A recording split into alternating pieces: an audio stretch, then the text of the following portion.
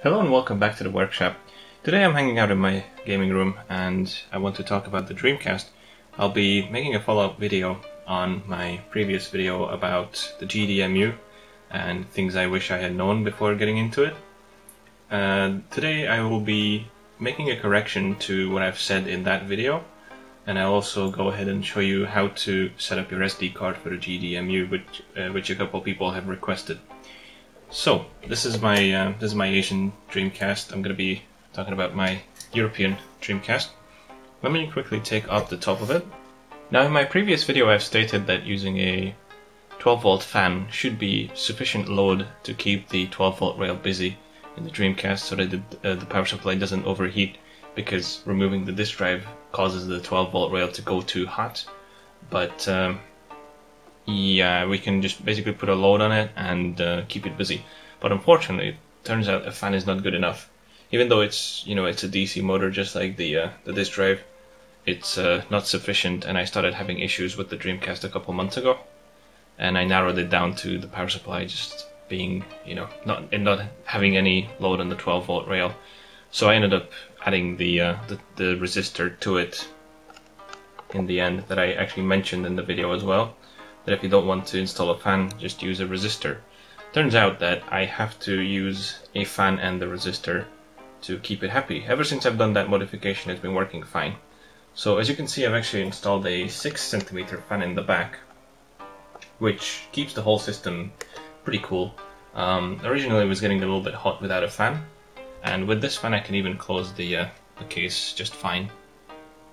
Put the top of it on. Previously I had just an 8 cm fan just for show, but with that I would not be able to close the system.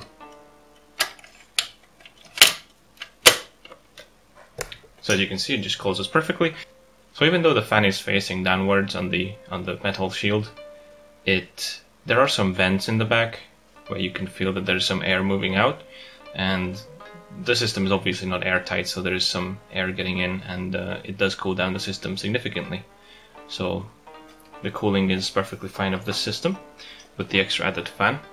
And now basically just gonna show you a close-up on how I've installed the resistor. So here's a close-up look of the resistor I've used. Basically just jammed it between the 12 volt rail and the ground. It doesn't matter which ground you're using, they're all the same. So this is a 300 ohm resistor. It's 1/4 watt, so 0.25 watts should be just fine. The system's been working fine ever since. So here's an even closer look of the power supply connector.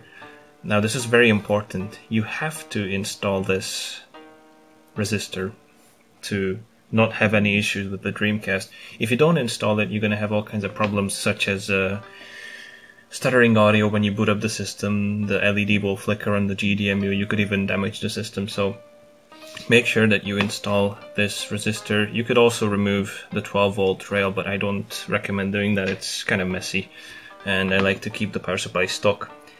So basically just jam in this resistor right here. This is a 300 ohm 1/4 watt, or 1/4 watt resistor. You have to jam it between the 12 volt rail and ground.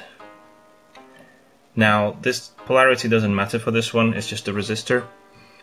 You can even see, probably you can see some of the writings on here. It says 5 volts there, it says 3.3 volts here. This is the 3.3 volt rail. This is the 5 volt rail, the second one. Third, fourth, and fifth are all ground. So these three are all ground, so it doesn't matter which one you connect one of the leads to. It just has to be between one of the grounds and the last one, 12 volts. So as you can see, it might move around a little bit, but it doesn't really matter. It's gonna stay there. It's gonna make good contact. So again, resistor between 12 volts and ground. These are the vents I've been talking about that supply a bit of air movement in the case. So I just have the fan mounted right here, as you could see, and it just clears the GDEMU. Now I highly advise you to install some kind of an extra fan or cooling to keep everything nice and cold, because the system does get quite warm. It might just survive without an extra fan, but I really recommend installing something. But before I show you the process of how to set up your SD card, let's talk SD cards a little bit. You can use any size really. I'm currently using a 256GB SD card in my GDEMU and it's working fine, it's quick, and I've got a lot of storage to place games on it. For this demonstration I'll just be using a 4GB SD card. It's a class 4 Kingston. Make sure you use a fairly fast one, so probably class 10 is the best to use, but for this demonstration this will work, and the speeds are fine with class 4 as well. So let's talk about SD card readers, because I've had some problems in the past. I've owned at least, I think, like 3 SD card readers that have completely just stopped working after a while, so I can't really recommend those. For setting up my SD card, I have used a camera, a very old Samsung camera, and that worked okay, but it was really slow, like around 3 megabytes per second transfer speed. So you definitely want something better than that if you want to move a lot of games or just have a lot of patience, because it took a very long time to copy everything over. Recently I've been using something different. I've been using my my LTE stick. This is my old LTE mobile internet stick I've been using a couple of years ago, and it actually has an SD card reader built in, so that's very handy. And it's a good quality one. It's a Huawei, so it shouldn't be anything wrong with that. It's been working fine as an SD card reader. It's actually a lot quicker as well. It's 10 megabytes per second versus the 3 megabytes on the camera. So just take this off, and the SD card just simply goes in there. I'll be using this SD card reader for the test demonstration. So here we are at my desktop, and I've already created a folder which contains all the programs we're going to need to create the SD card for the GDEMU. You can find these in the description. I've already extracted them. GDEMU SD, this is the manager program. It will copy games, it will delete them, it will create the menu to optimize load times. This is RebuildGDI. I've talked about it in my previous video, and it does have some benefits. It will reduce the size of GDI files by removing the access empty space essentially, but it will cause compatibility issues.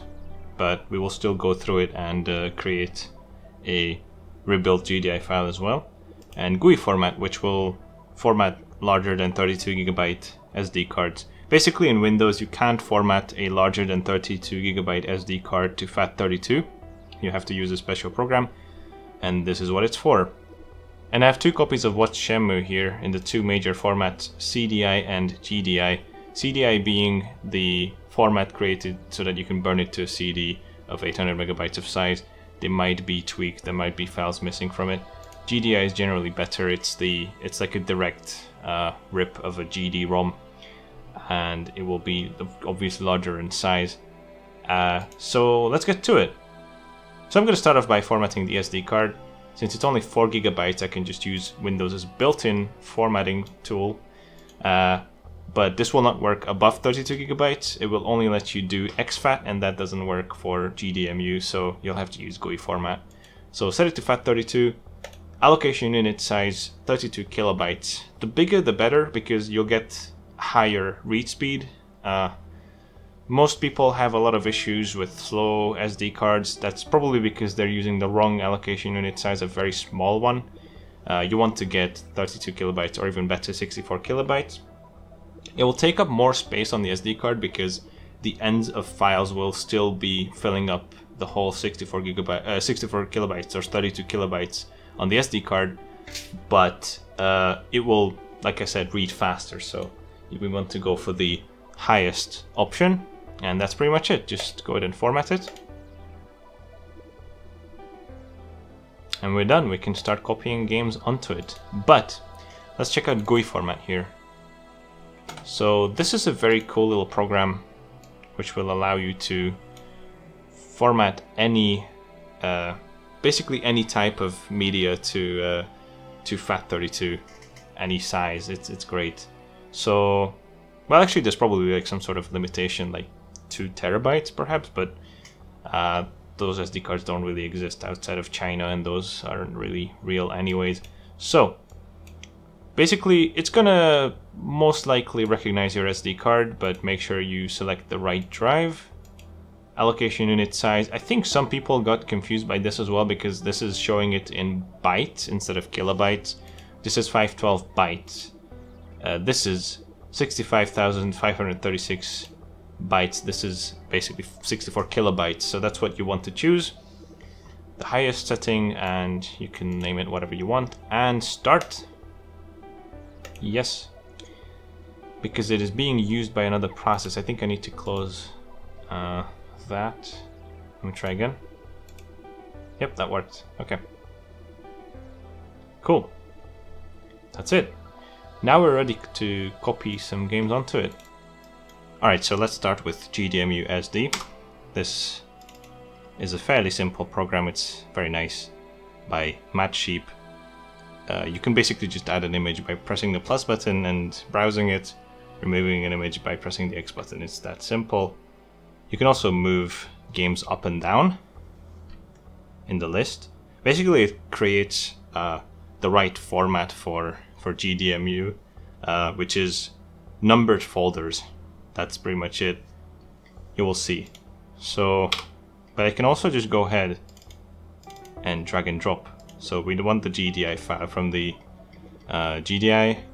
Basically, these are just track informations. This contains all the data on the disk. This is just a smaller file that tells the system where the data is located, and that's pretty much it. Just drag and drop. It shows the correct size, 1.1 gigabyte. And CDI, same thing, drag and drop. CDI files might take a little bit of time to process. I'm not sure why. Maybe it's when you start burning them, I'm not quite sure. Anyways, that's pretty much it. And you need to make sure that you click menu and hit save. Do you want to customize your menu? You can basically decide if you want to change the names of the games, but you don't really have to. I'm gonna go ahead and edit this one.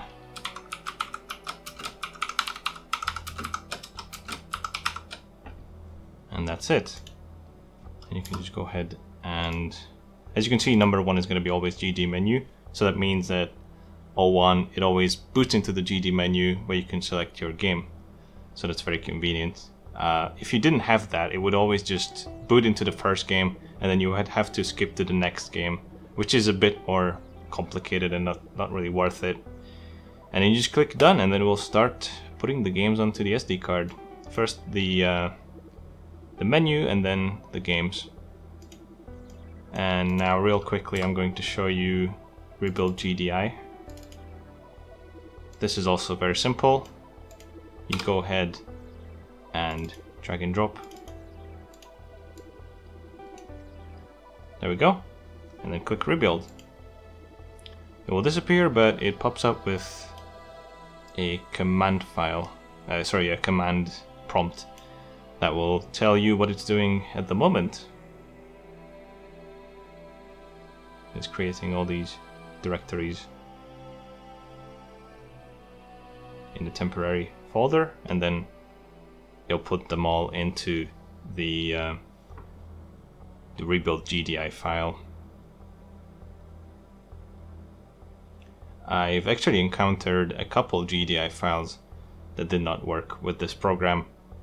You have to make sure that you pretty much have the ones that do. I mean, it's easier said than done, but some of them just do not work. And like I said, do not even try this program with games that use Windows CE. It will only work with most of the native Dreamcast games, but none of the Windows CE games worked at all. They would just, I believe, lock up on the Windows CE screen or just crash somewhere. Now it's writing.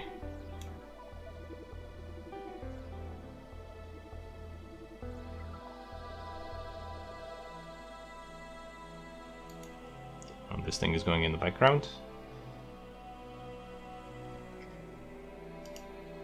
And this one is done. The rebuild is done. And that's pretty much it. Now let's take a look at what it has created. It will always copy the files into the RebuildGDI folder. And that's right here. What's Shenmue? Now if you take a look at it, it will basically... Now it's disk.gdi. And if we take a look at the size, it's 774 megabytes. Which is, funnily enough, this... I believe that's the same size as the CDI, isn't it?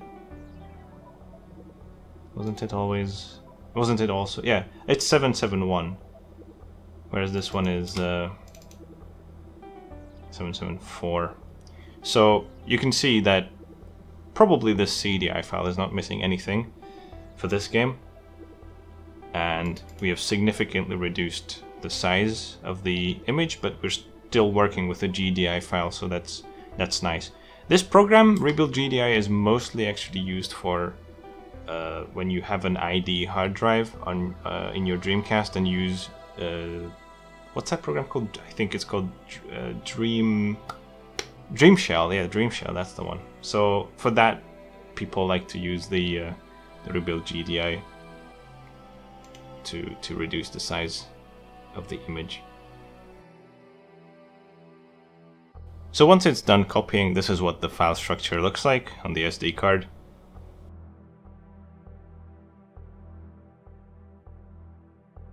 And now we can open the program again, and you can see the games over here.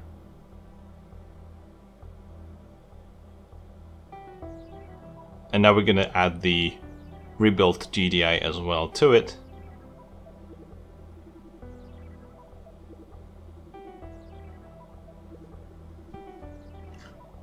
As you can see, it rebuilds the menu to update the list and add the new game that we've just added.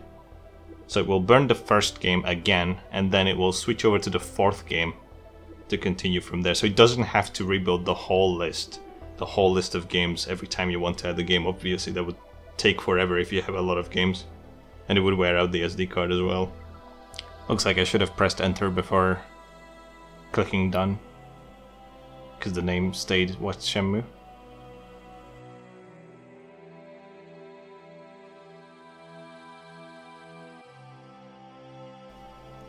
Once the copying has finished, you're pretty much done and you can go play some games. So enjoy playing Dreamcast games, and I hope you found this video useful. And I'll see you in the next video, or maybe on one of my Twitch streams. Take care.